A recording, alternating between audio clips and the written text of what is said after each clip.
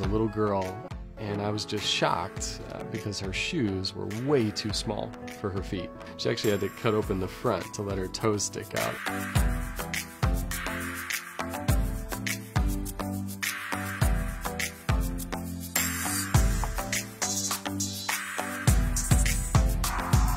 The shoe can grow in 3 main places. First, the front can grow.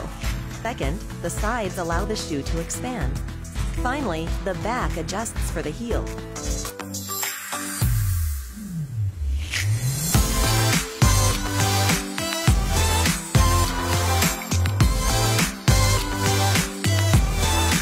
These 2 sizes, a child can always have a pair of shoes that fit, from kindergarten to 9th grade.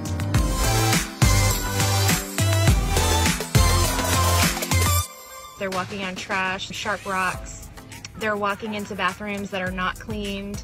There's tons of snakes and scorpions and other bugs.